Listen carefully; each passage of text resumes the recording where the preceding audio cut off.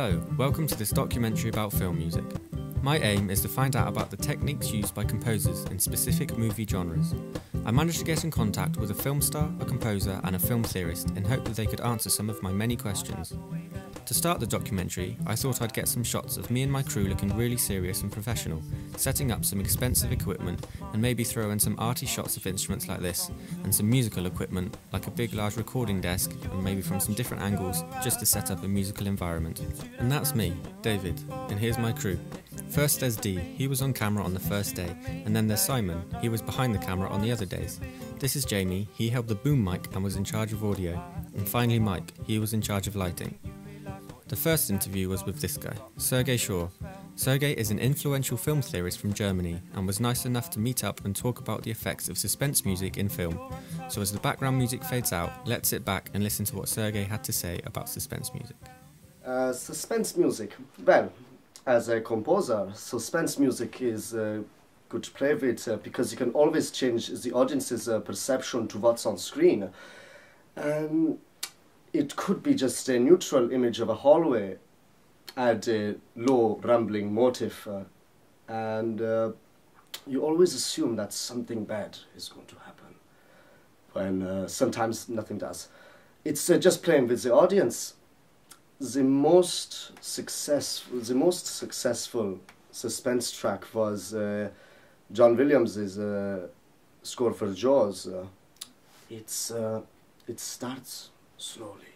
It starts very slowly. It's just like then, and then it's pausing, then, and then after there is more silence than music, and then it builds and builds and builds. It's brilliant. The music just grinds away from your emotions and throws you into a scared and anxious state when... Well, Mike? Yeah, could probably get a new bulb somewhere. Okay, well, I will have a quick break. Yeah, you go get the, you go with D, you get the thing. Do you want a coffee? Sure, I'll have black coffee, please. Okay. Da. Right. Yeah. Okay, we'll be right back. Yeah. Okay.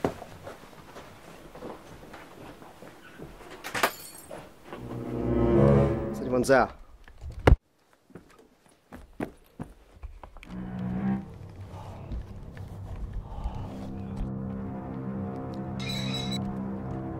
Hello? Hello? Anyone there? This?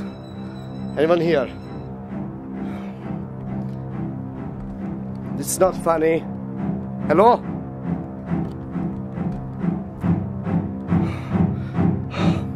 Hello? Jesus. I got some for your coffee.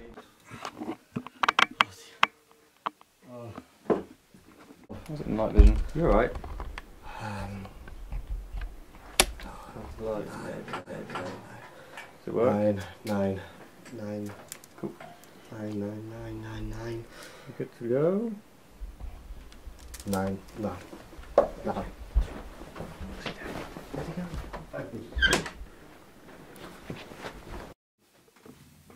As you can see from the look on Mike's face, we had no idea what just happened, so we simply decided to call it a day and hope we had better luck tomorrow.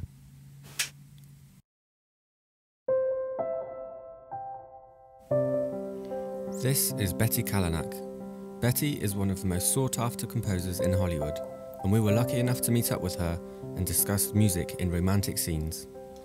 Ah, romantic scenes. They're brilliant. String sections are extremely prevalent when it comes to romance. Some chick flicks use pop ballads like Dirty Dancing or Officer and a Gentleman, but most commonly used are the strings.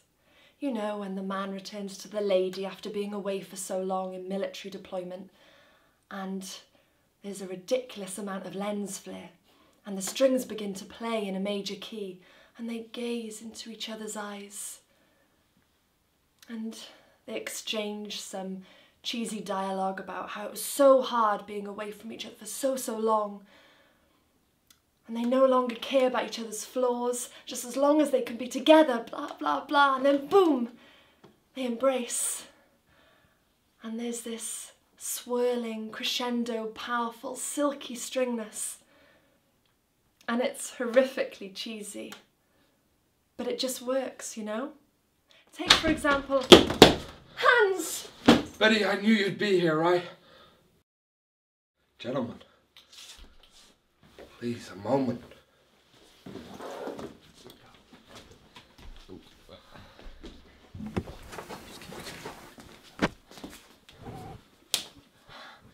Hans, why did you come back for me? It's been 4 years. They need you out there. Betty, they wanted me on a mission that was damn near suicide. What is a war worth fighting for if it means I never get to see you again? But Hans, your charity work in Africa. You're supposed to build a dam to stop the flooding. Hans, someone could die. Don't worry, Betty. They all moved away from the river, so frankly, my dear, they didn't need a dam. But Hans, what I told you before you went away, will you still want me after what I've done? I want you, Betty. I want you despite your flaws. Betty, if I can't handle your flaws and you at your worst, then I sure as hell don't deserve you at your best. But Hans, how can you come back and expect me to love you again? It's been 4 years. 4 years it took to get over you. Really, you can't be serious. I am serious, and don't But call how me... can you come back and expect me to pick up where we left off? I thought I'd never see you again. I need to adjust. It may take some time. Maybe this'll help the process.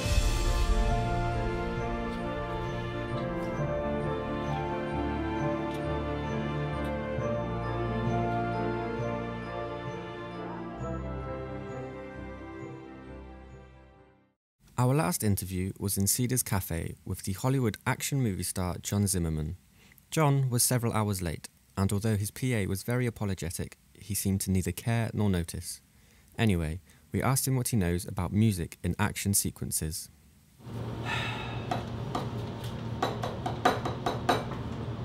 Fast pace. That's a secret. Rhythmically charged and fast paced, you know, to keep up with the action. Lots of drums and percussions. At least that's what I was told by the composer of my latest action movie, Quadruple Overkill 3, Part 2.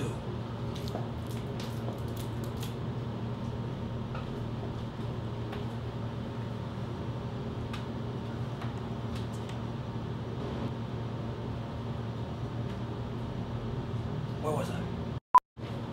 Anyway, this composer guy, Hank Zumba, is that, what's his name? What? Zimba. Speak up. Zimba. Zimba? Potato, whatever.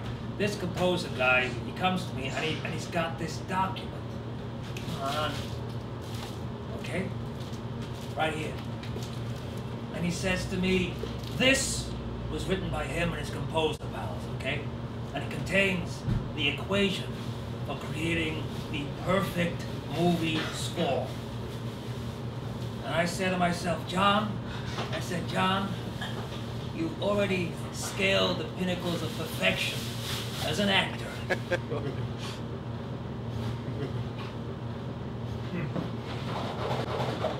Hey, the evidence is out there. There's an online article, you can look it up yourselves, on the men's acting community website, Players, Play As, which says that, okay, I tell you what, let's put a link right here under the screen so people can look it up themselves, right?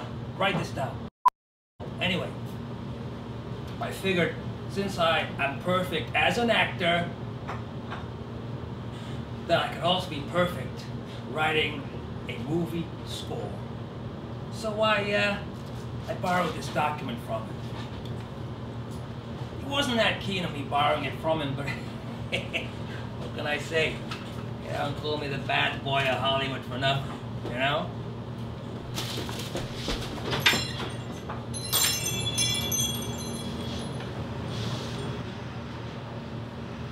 I'll be back.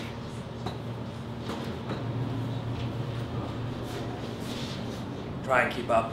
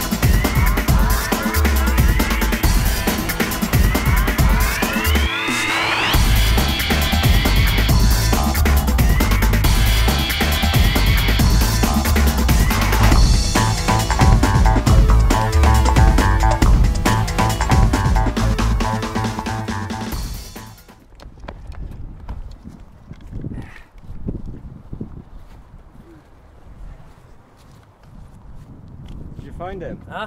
Did you find him? No. I lost him. I lost him. What's that down there? Huh?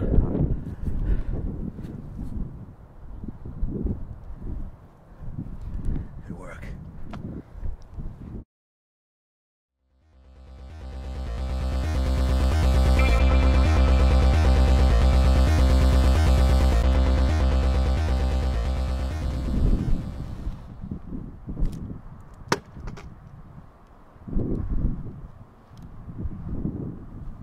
You made a big mistake, pal.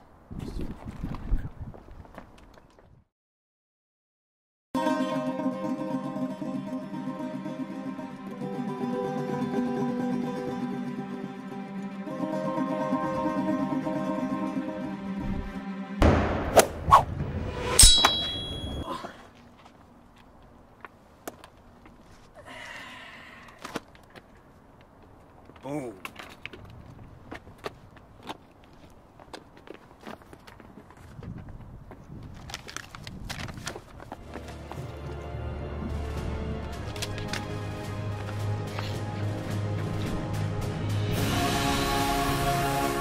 So, as John Zimmerman and his PA walk off into the distance, it's clear that although learning little, I have experienced a lot. Plus, it is safe to say that whenever I do my next research documentary, I shall stick to reading books.